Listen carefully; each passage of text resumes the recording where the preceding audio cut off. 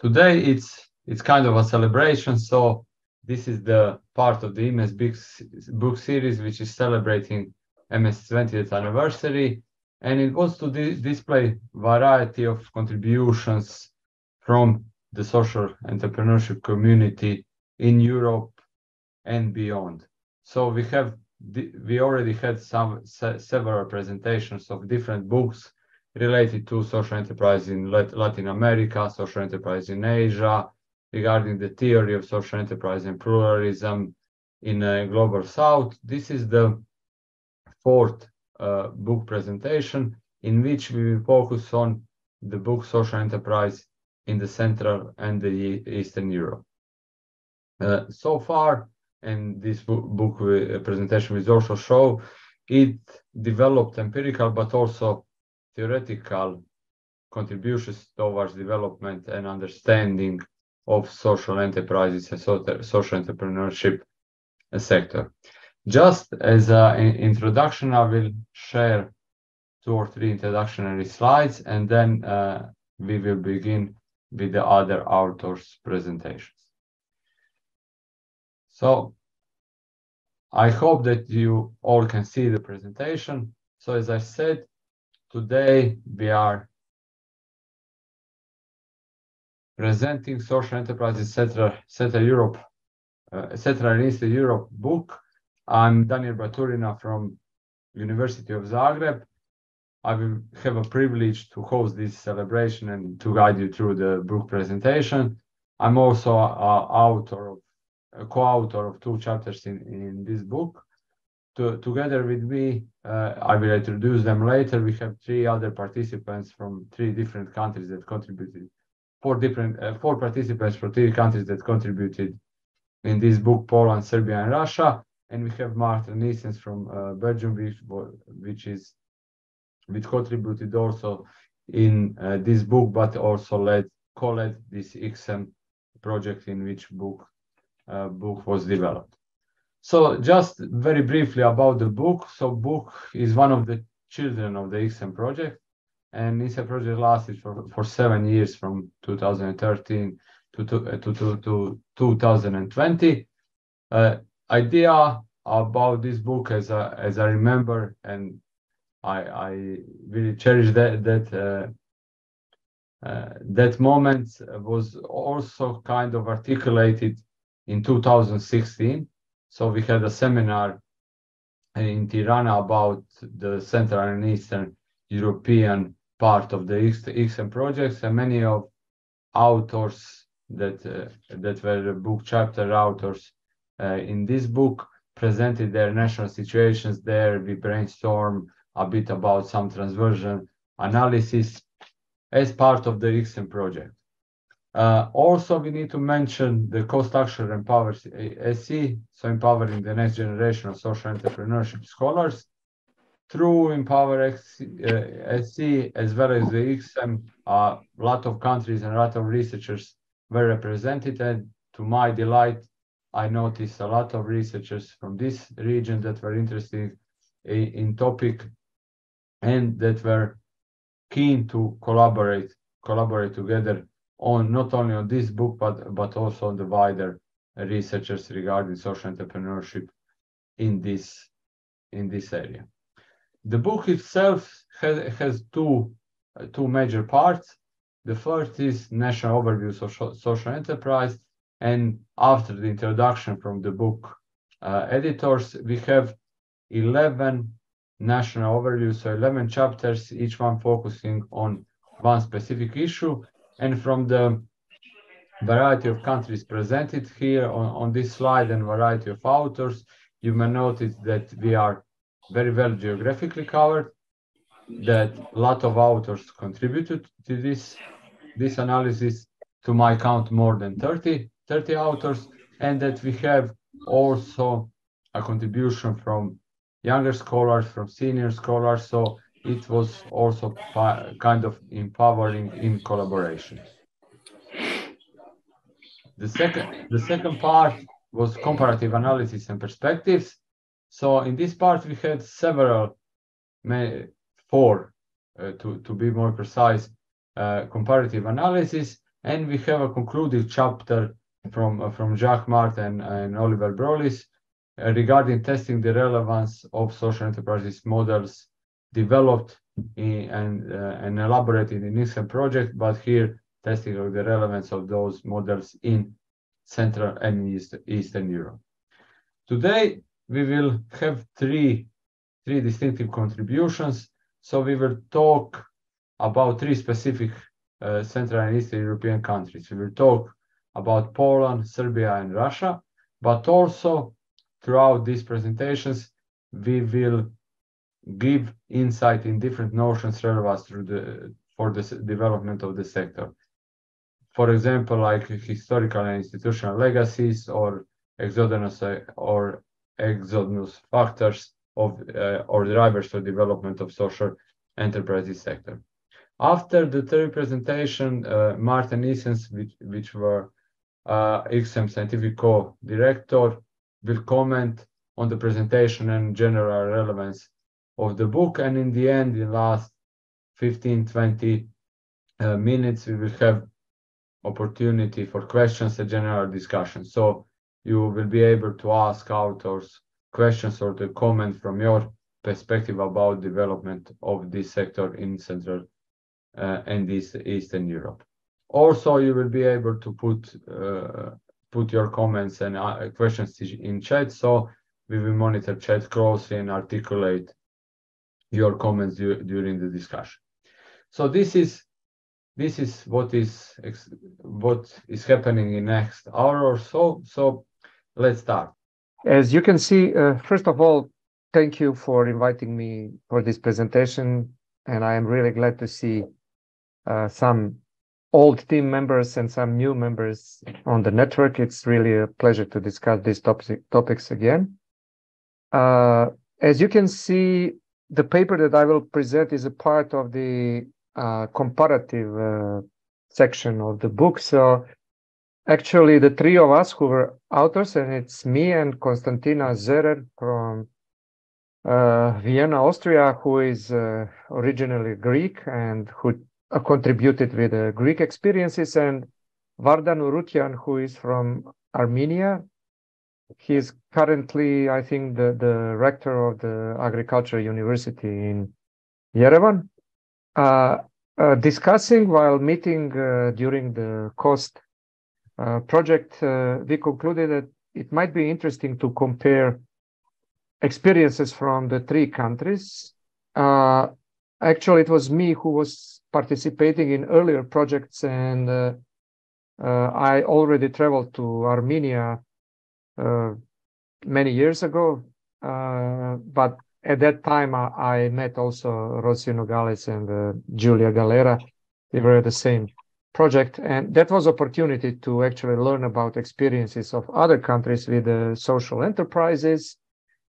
We didn't use much the concept of social economy at that time. It was not, I think, even in Europe, not so widely used. For us, in Serbia, in Armenia, the social enterprise concept was very new, and we wanted to dive into this field and learn as much as possible. So the deeper we went, the more questions opened, and it was clear that there is a lot to learn about what actually social enterprises are, and specifically to make conceptual clarifications in order not to mix with other concepts. So I continued my academic career later on working on these issues. I also published a book on social economy later on, mostly trying to give answers to my own questions, but I needed more general approach, and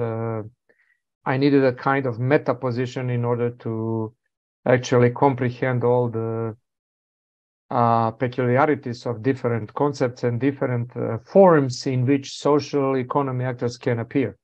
So in that regard, opportunity to conduct a comparative analysis between the three countries who seemingly had a lot in common, historically speaking, and still were different in some other issues, I found as a great opportunity.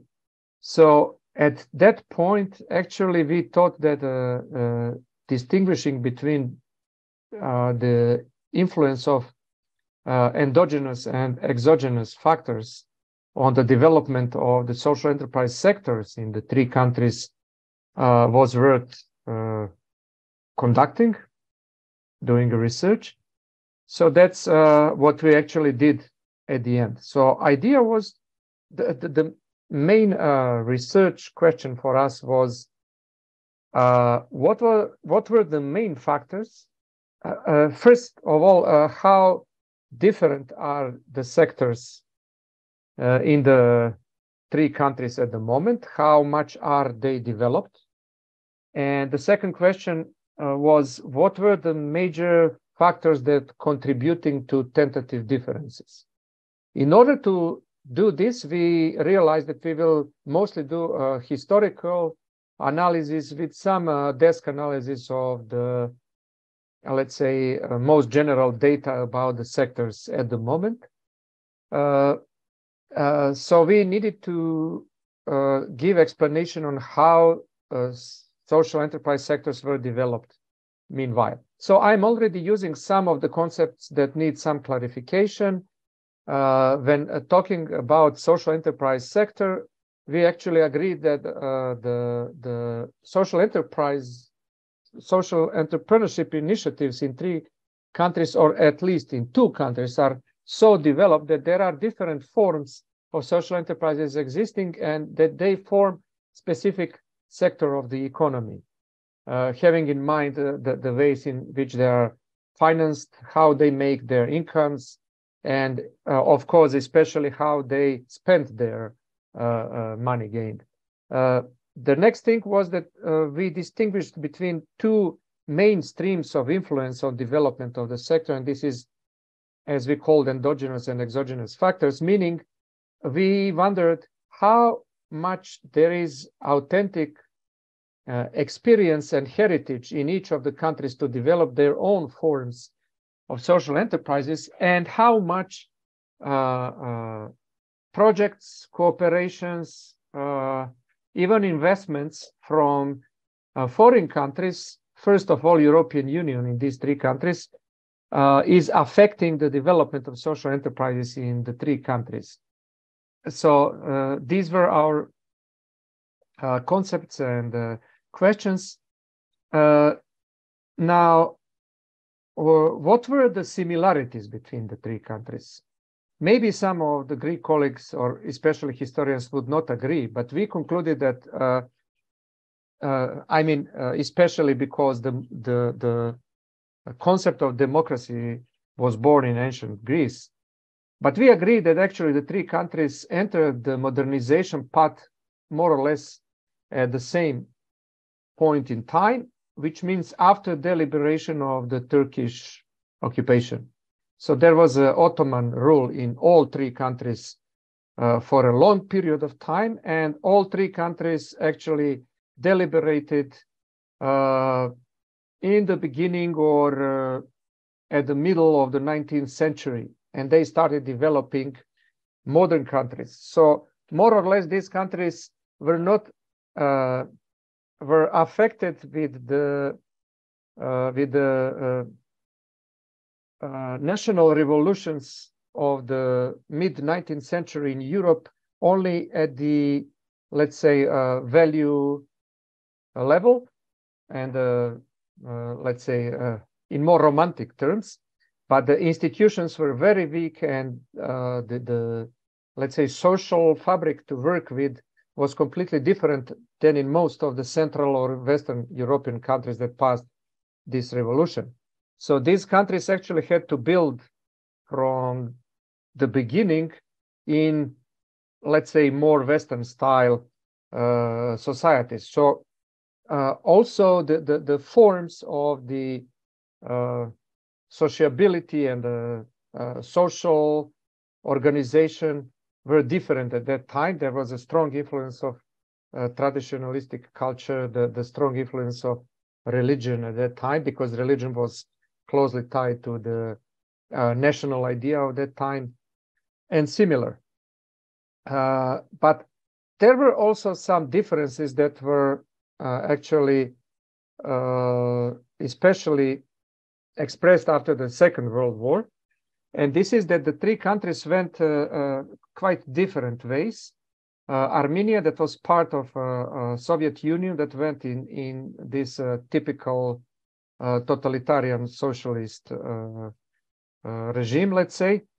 Serbia is a part of Yugoslavia that was more Western oriented and had significant liberties both in the cultural sphere and in the economy. And Greece, that was after the period of the military dictatorship, organized as the Western democracy and market economy. So obviously there were three different paths. So to cut the story short, what we concluded at the end was that there was a specific mixture of exogenous and endogenous factors. But the major conclusion is that exogenous factors that are present in every country, especially in countries that joined European Union later on or still didn't join European Union, are of higher importance. And the sector is in let's say early development stage, not to the same level in all three countries. I can tell something about that.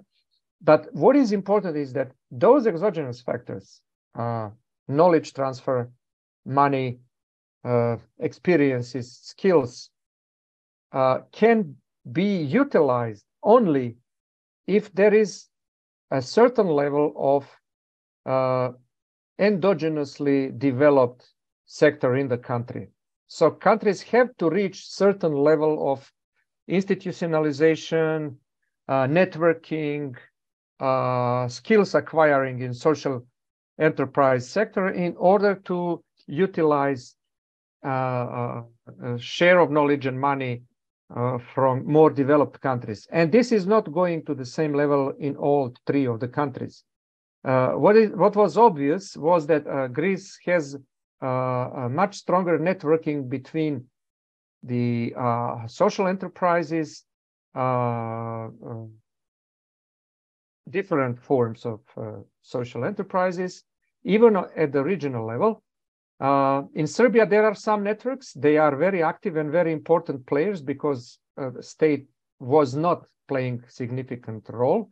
Some things change in meanwhile, and now we have the law, and even the program for support to social enterprises is being developed at the moment. And in Armenia, it is very underdeveloped. So in order to explain this, we also adopted a classification that distinguishes between initial stage of development, stage of institutionalization, and the sustainability stage of development of social enterprise sectors. And we concluded that Armenia is in the initial stage, Serbia was at the beginning of the institutionalization stage, and Greece was very far to the end of the institutionalization, probably moving to the sustainability stage, thanks to these different factors. One of the things that maybe is not written in the paper clearly, but I would like to stress here is that the charity heritage of the Greek Orthodox Church that was not disrupted during after the Second World War was an important factor that maintained not only the practice of helping in the community, but also the values of, let's say, communal support, societal support in the neighborhoods and so on. The thing that was interrupted in the other two countries. So this is also putting stress on how much the cultural framework is important for development and sustainability of social enterprises. So I can't go through all the details and moments in 10 minutes, but these are just the basics that show why at the end this comparative analysis proved to be fruitful. Thank you. Thank you, Slobodan, for being short and highlighting some of the most important drivers that you find in your comparative analysis. We will now return to Anna, and hopefully, I hope that we could hear her better. I will just stop sharing, so Anna, you can. What about now? Is it better? Yeah, it's great now. Yeah. Great. So we started a little bit later due to technical difficulties, so please try to be short, like 7-8 minutes to leave some space for the discussion later. Thank you. Right. Considering the 4 countries I mentioned before, so Poland, Hungary, the Czech Republic, and Croatia, we can see 4 features that are specific for social enterprises in these countries. And the first one is long-standing tradition of 2 types of entities, 2 legal types, non-profits, so foundations, associations, and similar social organizations, and cooperatives. The first type are even rooted in the Middle Ages, and they were established in order to meet social needs. We also have here the tradition of charity and philanthropy fostered by the Catholic Church, which is especially, which was and still is important in the countries such as Poland and Croatia. We also have here the traditions of different types of programs implemented by municipalities, like in Poland and the Czech Republic, the tradition of mutuals and guilds in Hungary, Croatia, and the traditions of establishing foundations and associations, mostly foundations by the rich individuals, which was vivid in Poland, Croatia, and Hungary. And we have here the tradition of second legal types, so cooperatives, entities linked to the industrialization process in the second half of the 19th century, which the period, the time which is also known as golden years of the whole cooperative movement in the 4 countries studied. The second feature is sharing the common institutional path of these 4 countries after the Second World War, which we all know is linked to socialism and communist period. And foundations and associations experienced some several instruments, especially this was true for foundations, which were abolished in Croatia, but also in Poland and in Hungary. The other instrument used by the communist authorities is creating mass organizations. So it was done by the amalgamation of previously independent associations, but mass organizations were fully controlled by the authorities. Also, the non-profits in the communist period experienced very strong dependency on political situation in all 4 countries. The third feature characteristic for these 4 countries is what happened in the transition period with its appreciation to neoliberal approach.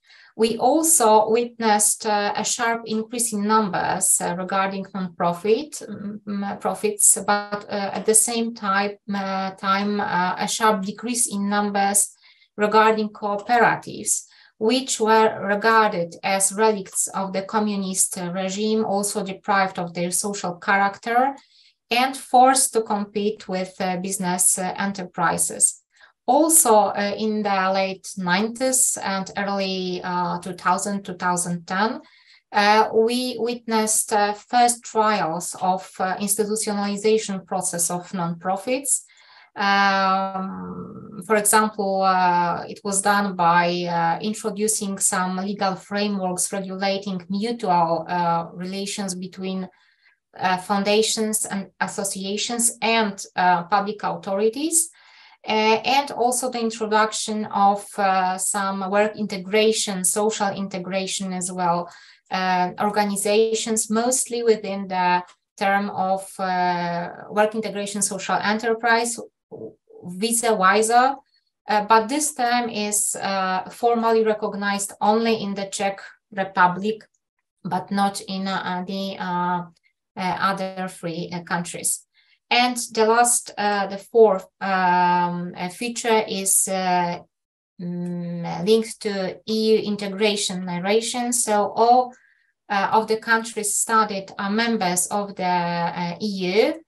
And since the entrance to enter to the European Union, they formally introduced some legal frameworks specified only for some of the social cooperatives. I mean social cooperatives, social enterprises, social cooperatives, which are recognized as social enterprises per se.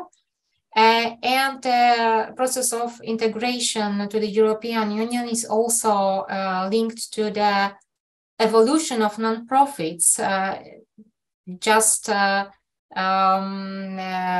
the direction of entrepreneurial non-profit, making some money, collecting some money from the market. And the second, the high inflow of the EU funds. You can also get some information about it in the book, in the chapter co-authored by Daniel. As for the legal frameworks for social cooperatives in these four countries, we can see that social enterprise is here a label. So a social enterprise operates under different legal forms and are regulated by legal frameworks specific for these legal forms, so specific for associations, specific for foundations, specific for social cooperatives. Social enterprise is still a status, a label for this different legal types. We also have, as I said, specific legal frameworks for social cooperatives in Poland, in Hungary since 2006, in Croatia since 2011, and since 2014 in the Czech Republic. Poland also recognized, similarly to other countries studied, social enterprise within a wider concept of the social economy. And last change in Poland, last legal framework was accepted in July 2022.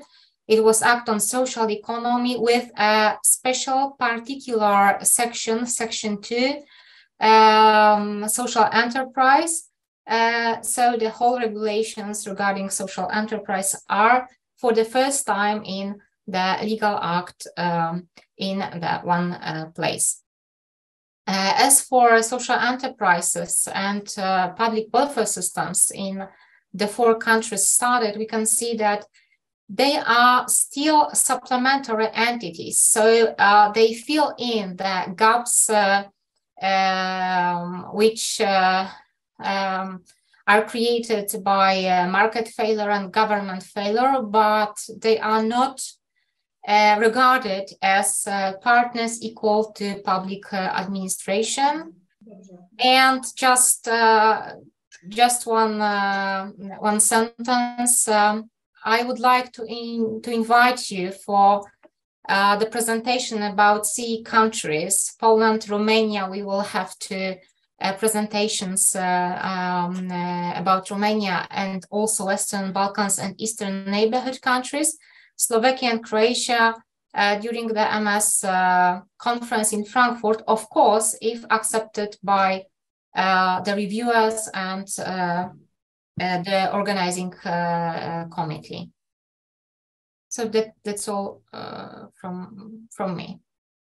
Great, thank you, Anna, for elaborating some of the historical nuances and current developments this sector in these 4 stated countries. Of course, this is the MS Book Series event, but this is also an invitation, as you can see now in chat, to apply for and participate in MS conference, but also to join us in further exploration of these topics in this panel session that Anna just mentioned.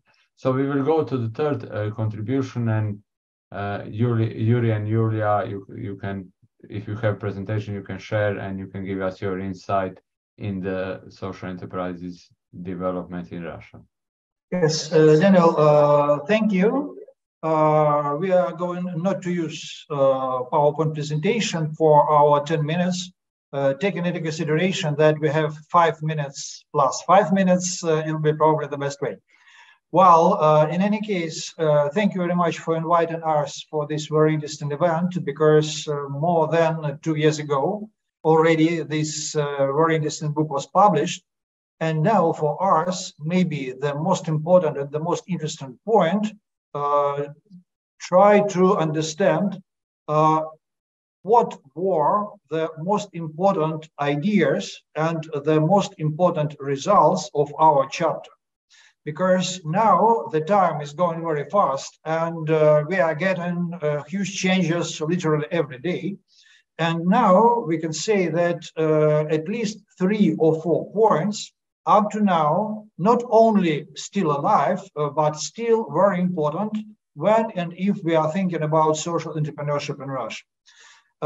First of all, in our chapter, we not only try to analyze the historical premises of social entrepreneurship, we try to emphasize from the very beginning what were and what are up to now the most important drivers of the whole movement.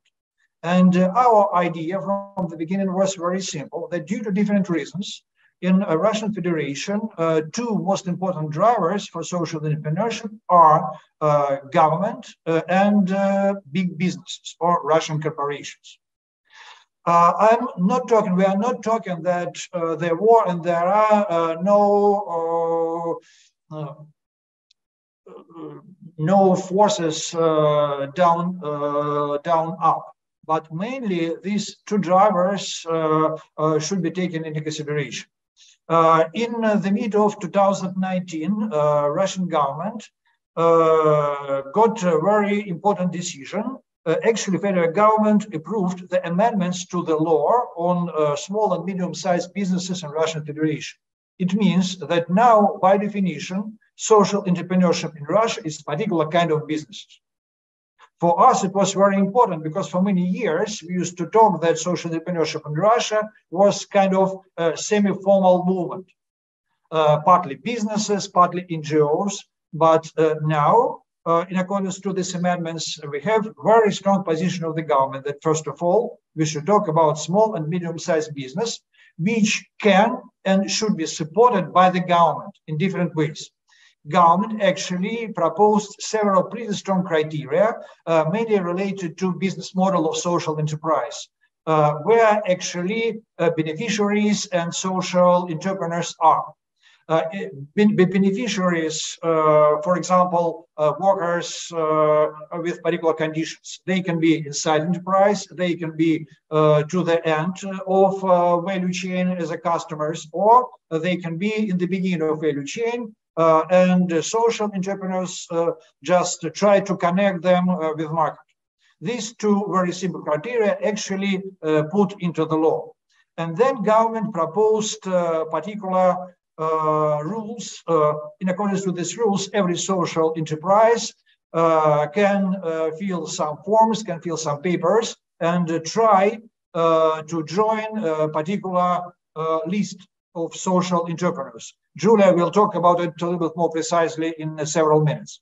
Again, the first important point, the government continue to be the most important driver. What about big corporations? Now, big corporations are trying to transform their charity activities to the support of social entrepreneurs, because for them it's cheaper and much more effective, especially after these amendments were put into the real. Because now for businesses, it's just a cheap and rational choice. not just to spend money for community, but to support social enterprises. And it's very easy and very visible. And actually, we were talking about it pretty clear in our chapter, and now it's reality.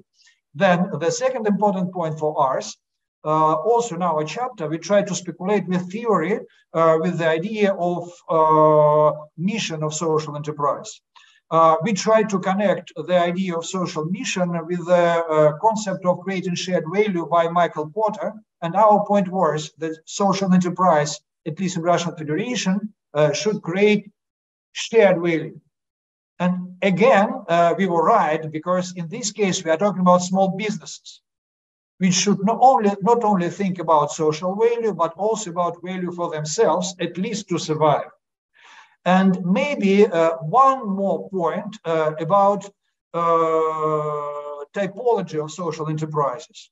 Up to now, on the one hand, in accordance to the law, we have individual entrepreneurs and commercial enterprises, which are, in according to these amendments, can be treated as social enterprises. On the other hand, up to now, we have particular groups of NGOs, which on the one hand, not connected to this law, but on the other hand, they still continue to play a very important role in the very field of social entrepreneurship. Julia, your 5 minutes, please. Good evening, everybody, dear colleagues and friends. Nice to see you. And just to add on what Yuri said, I would like to emphasize the fact that that time when we developed our typology, we really tried to analyze the situation of the development of the sphere within the several years. And as Yuri said, we see that the development of this sphere is developed accordingly, right? So, but we use the term in the book a semi-official way of the development of this sphere. What does it mean? It means that everybody understood that this is a new phenomenon in Russia, but it was not formally accepted. And we see now that this semi-official way of the development is still here, because from one side we have this formal structure or legal structure where social entrepreneurship is regulated. It's a part of the small and medium enterprises. But from another side, we understand that this phenomenon is wider, and the non-profit organizations with entrepreneurial activities are still not legally formed or legally assigned, right? So in this sphere. So it means that still this semi-official way of development of social entrepreneurship in Russia is what we see. But the government tries to, of course, offer different kinds of the support for at least for this formal part for small and medium social enterprises. And in order to get this support, and it's, I think, a good step forward, because we have different kinds of the support already, tax, the support with the education and different other kinds. But anyway, in order to get this support, the social enterprise should be registered at, within a special registration base. So it means that anyway, we can now see and get the data, and this is what we are doing now, right? So we are collecting data on such kind of the enterprises which get support from the state. We analyze them from the perspective of their social goals, of the spheres, of the type of the business models they apply.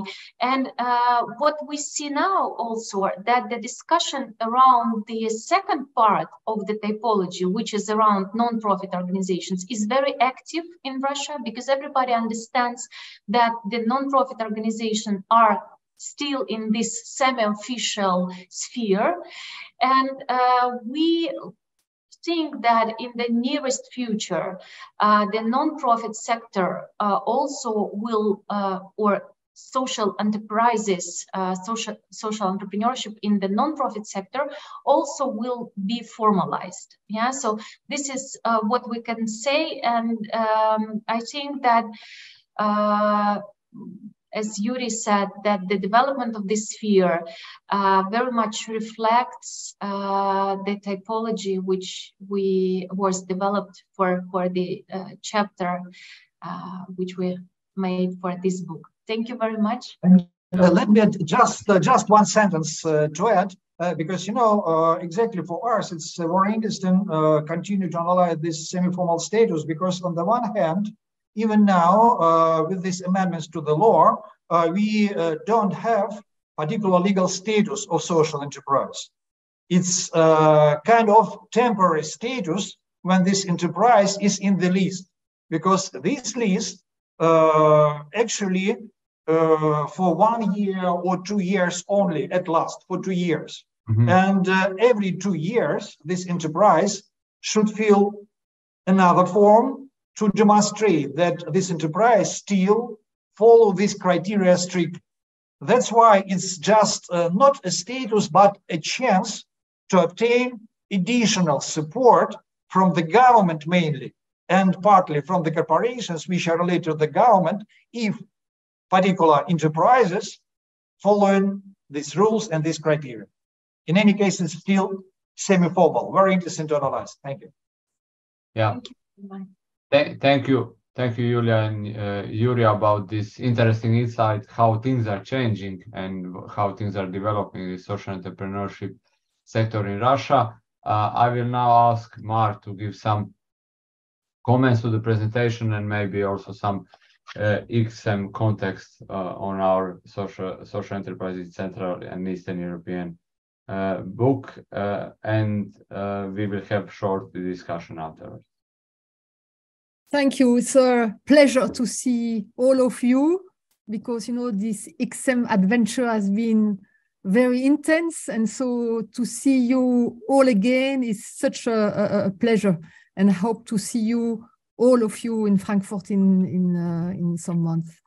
I will be brief because I think it's important to open the floor to comments and questions.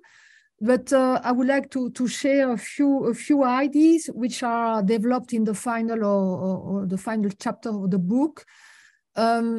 We understood that each region, each country has its own history, legacy, the type also of concepts which are used. Sometimes we speak about social enterprise, social businesses, social economy, cooperative, and that's very important to have a pluralistic view of the field, which is embedded in each context. However, I love the expression used by Slobodan, saying we took a little bit a meta position in the ICSEM project.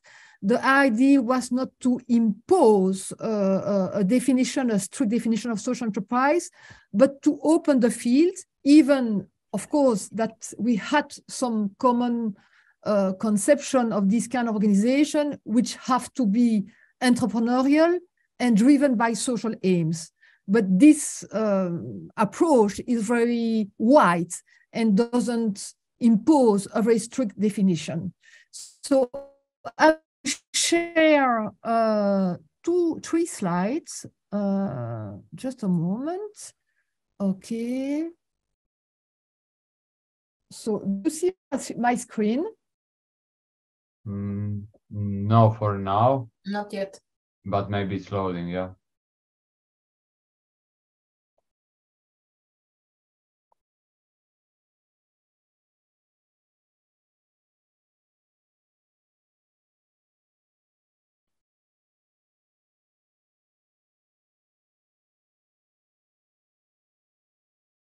Yeah, there is still nothing marked. There's not even Marta anymore. Yeah. Yeah, she disappeared together with her PowerPoint.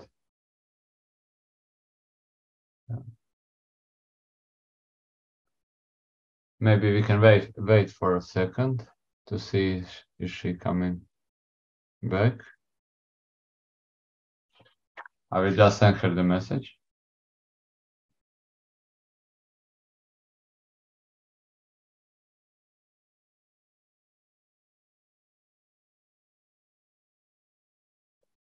You better try with WhatsApp or similar. Yeah, maybe. Because I think she's having problems with internet. Yeah.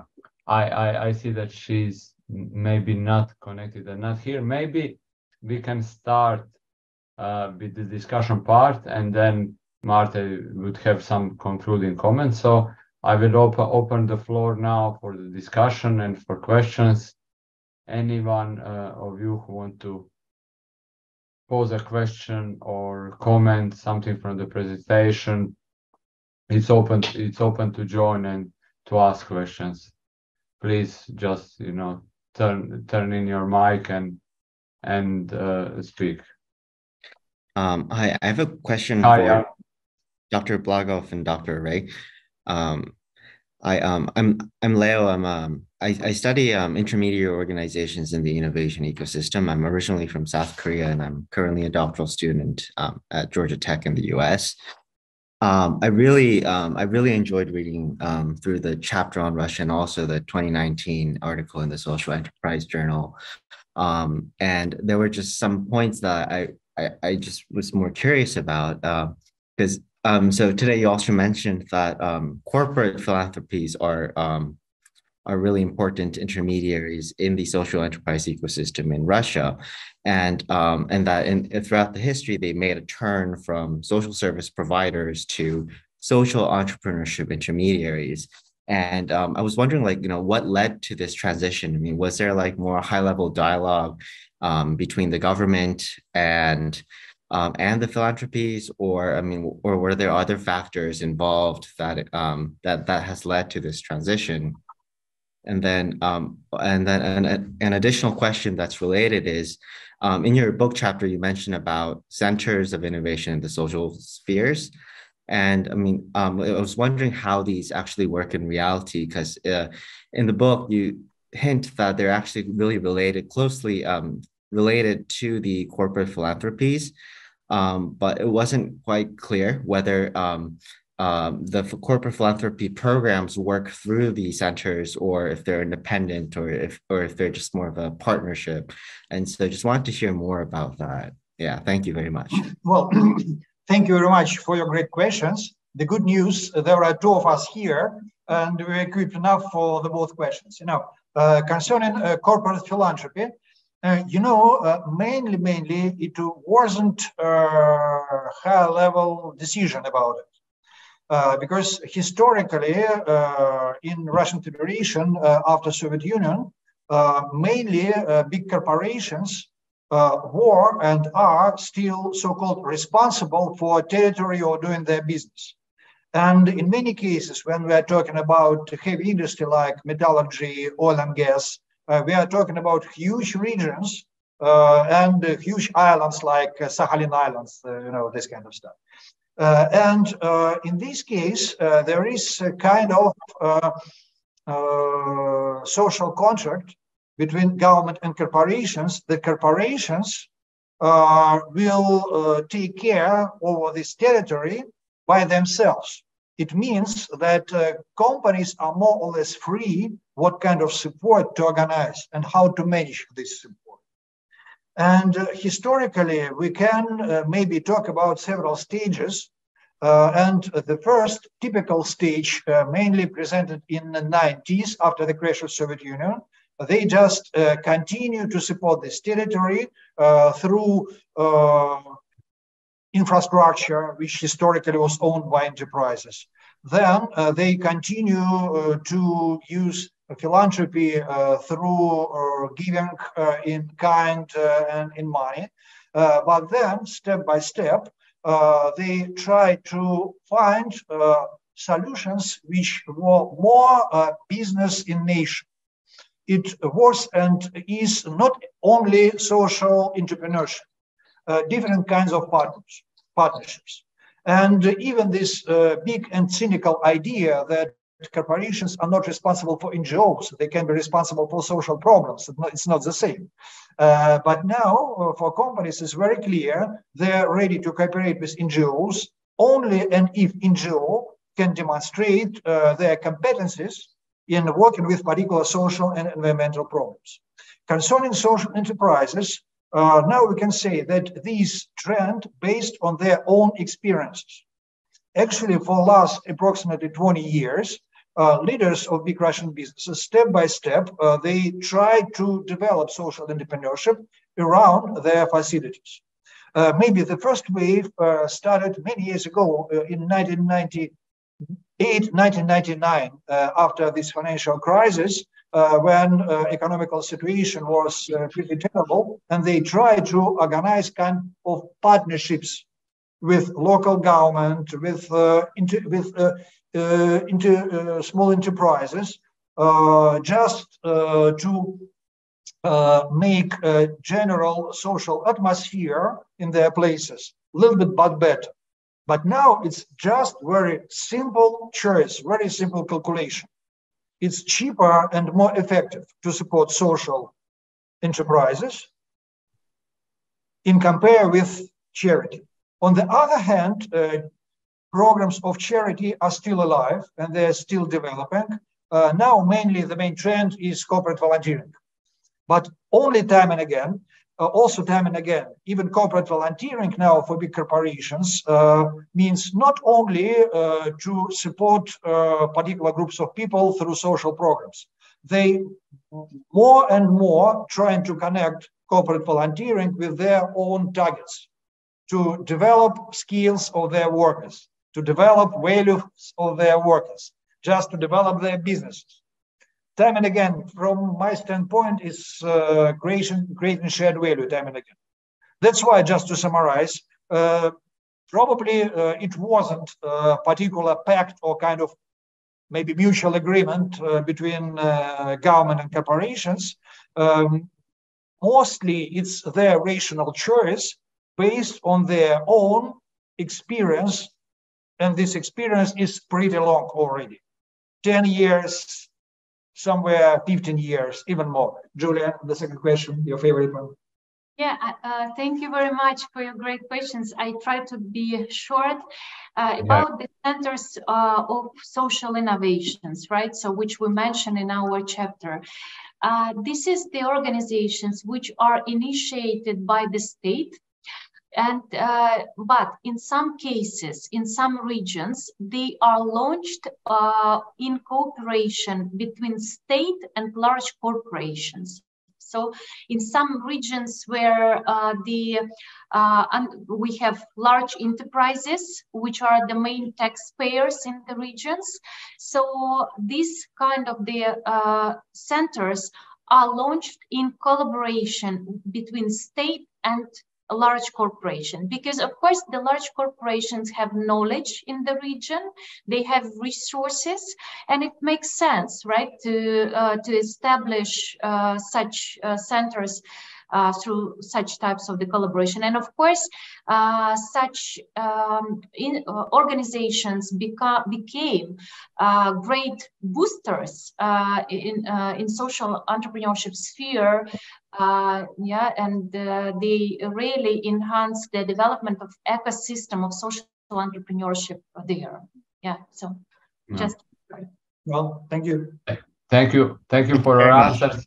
I see that we can see now the Mart's presentation, so we will continue with her comments and have some couple of minutes for additional discussion afterwards. We are already around 6 o'clock, but I think that we can take 10 more minutes to have Mart's input and few additional comments and discussion regarding your presentation. So Mart, please.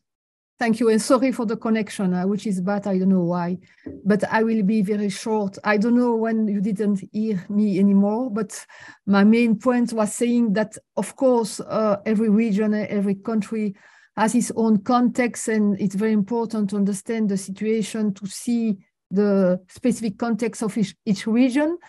But at the same time, we took a little bit what Slobodan said about a meta position about this field, saying it's impossible to have a unique definition. Let's have a very wide view on this field regarding all these type of organizations. We are shaped by entrepreneurial dynamics and at the same time following social aims.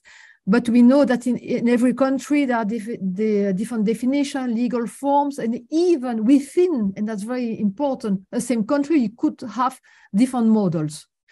And so we developed a triangle. You know that in social economy, we love triangle. Of course, I won't explain all the logic behind this triangle, but the main idea was the following, based on two main concepts. The first one about the kind of interest pursued by the organization, which could be as capitalist interest, general interest, or mutual interest. It means the interest of the members, but which is non-capitalist, and also the type of business model, saying the articulation between market and non-market resources.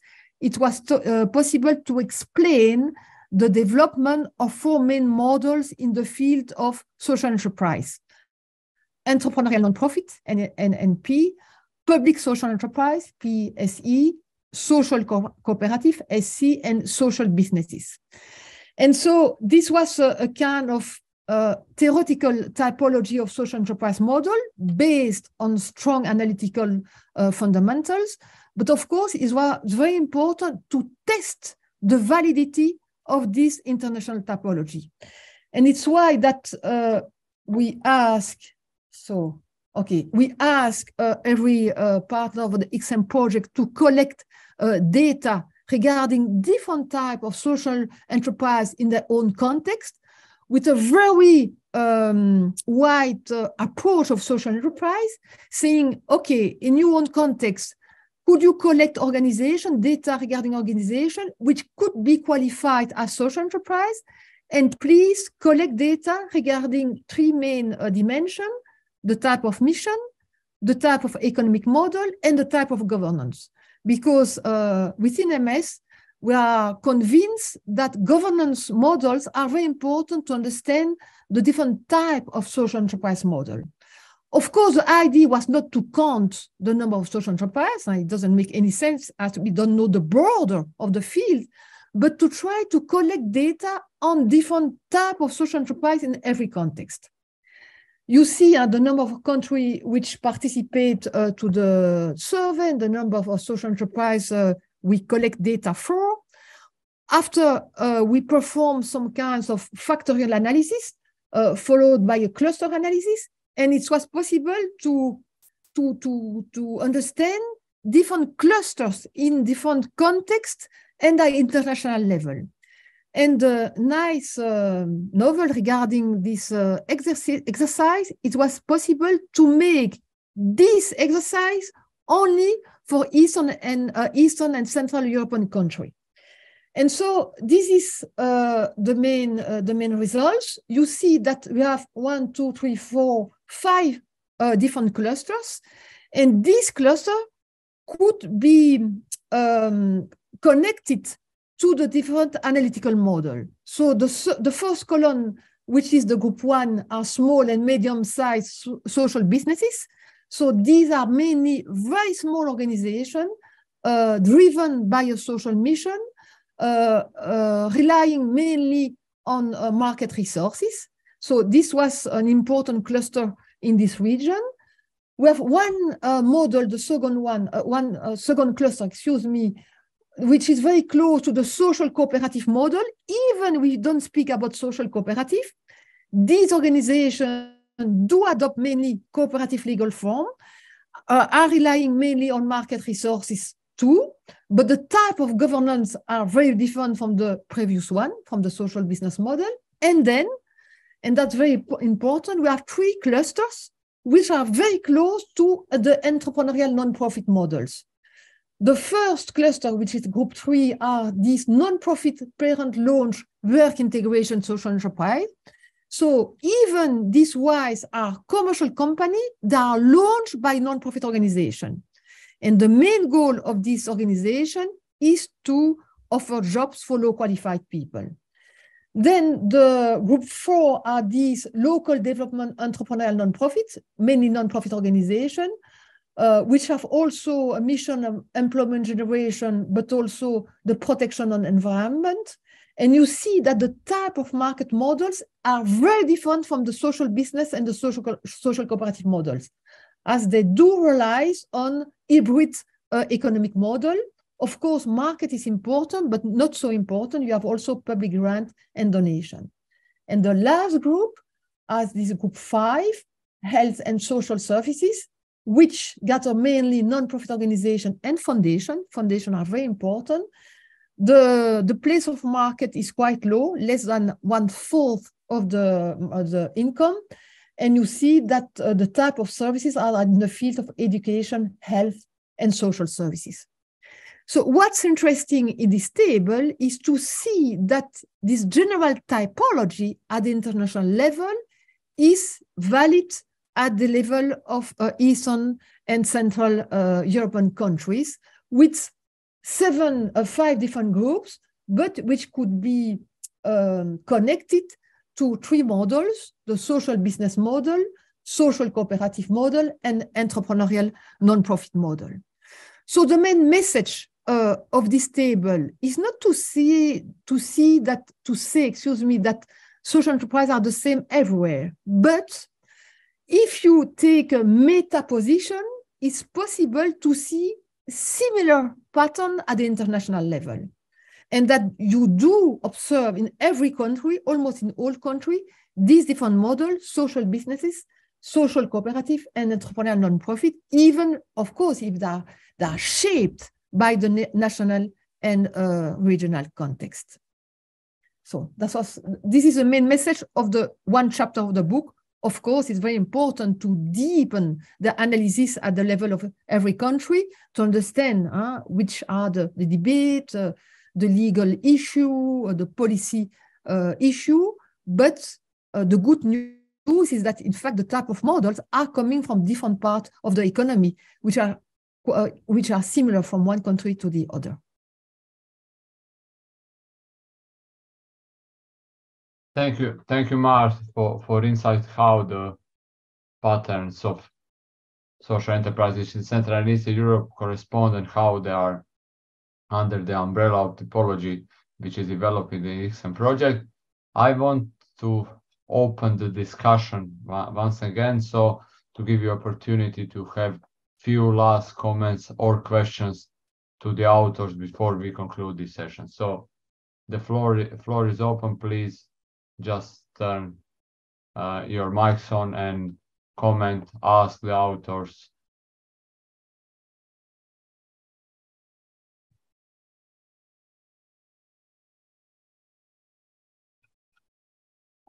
Of course, if you want, you can put also your comments and questions in the chat.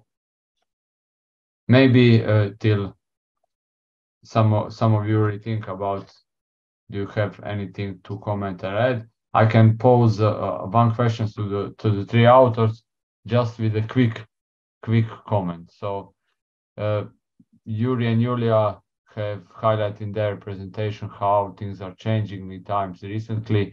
Of course, we all written our chapters of this book a few years ago. Things have changed significantly from then. How do you see the future development of social enterprises in this region? So maybe just one or 2 remarks, Slobodan, Anna, and Yuri and Julia. Let me start just very briefly. Now we think that thanks to these amendments, at least social entrepreneurs, they understood their place in the legal system, and they understood what kind of support they can obtain. On the other hand, exactly what Julia was talking about, now we are waiting for more detailed regulations which are related to non-profit organizations. Because up to now, there were several regulations, different ones, which more or less talking about the same. But now some NPOs are a little bit confused how their, in fact, social entrepreneurial activity connected or not connected to particular points of these amendments. That's why, first, the very movement will continue to develop. Second, these amendments will continue to be the most important legal framework. And the third, and probably the last trend for the future, more attention to NPOs. I think that's all. Julia? Okay, great. Okay. So Bodan, Anna, can you have something to add? A magic balls to see what is the future of development? What we can see is that in the whole region and in Poland as well, the current social enterprises are facing turbulent times due to multidimensional crisis and also due to some fiscal problems, especially in municipalities. So I think this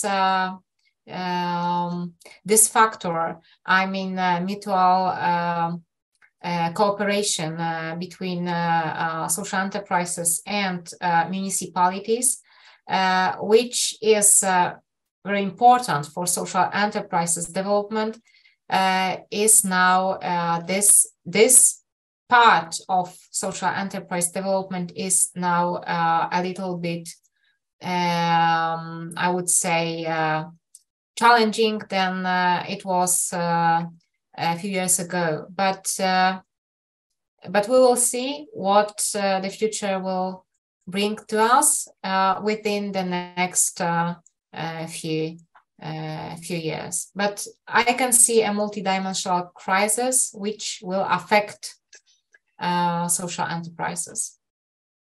Thank you, Anna. And Slobodan? I must say I don't have a full insight into what is going on with Armenia and Greece. I can only assume that in Armenia, where the economic situation is very difficult, the things are not progressing too much. Also in Greece, that actually reached a certain level of development, I think that this is not the moment for making institutional extensions to the level that will make such a big step forward towards sustainability stage. Yet, I was recently doing a comparative survey on youth policies and initiatives in the former Soviet Union countries, so-called Eastern Partnership countries. And from there, I could see that actually there are many volunteering and charity activities being done by the youth in these countries. And also in Armenia, there are some, let's say, activities that show that, on the other hand, when you can say that there are no incentives for institutionalization, there are always needs to conduct the social entrepreneurial activities. So it will not disappear because there is always a need for that. Of course, I know more about Serbia, and there was a big important step made a few years ago that the new law on social entrepreneurship has finally been enacted. So there were several years of working on this document. At some point, civil society organizations actually fought to stop the development of the law because it was disastrous. So the propositions of the law were really funny, at least to say. Now it looks much better.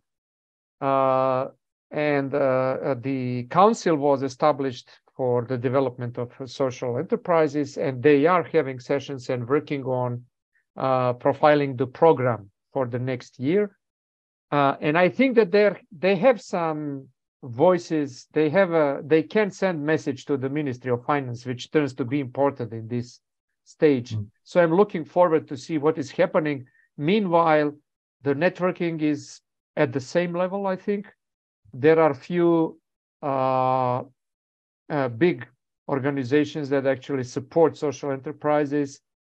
And I don't know about the number. It is always difficult to assess the number of enterprises, but nothing changed significantly concerning the types of the enterprises. So it is a good thing that actually the new law recognizes associations of citizens or NGOs as one of the forms, because there was a big dispute on if the associations of citizens can make income or not, and so on.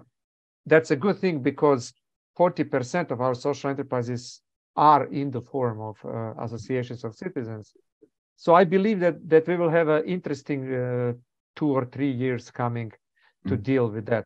There were some researches done meanwhile on how the social enterprises operated during the COVID crisis.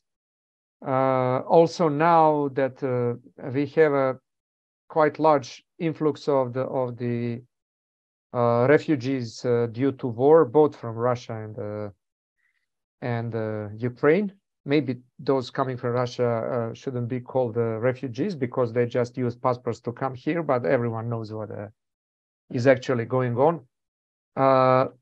So there is some support being provided in that regard. So we'll see. Interesting times are coming. Yeah, definitely. Thank you, Slobodan. And I think that we, given the time, with these thoughts about the future, can conclude our session. We may not know we may not be certain what will happen in the future, but for certain we know 2 things. First is that we will continue to research and investigate this sector in Central and Eastern European countries. So the next opportunity to get more insights on that will probably be the MS conference, to which we can encourage you all to apply, and we will have, as Anna said, probably will have a specific panel on Central and Eastern European countries. The next thing that we are certain is presented here. So we will, MS will continue with our university book sessions, and next session is next month on the topic of social innovation in Latin America. And we can invite you to join this session, but also the session that will follow afterwards. There are also some ICSEM sessions about social enterprises in Western Europe, and another session which are contributing towards exploring the variety of insights into social innovation, social entrepreneurship, and social economy sector.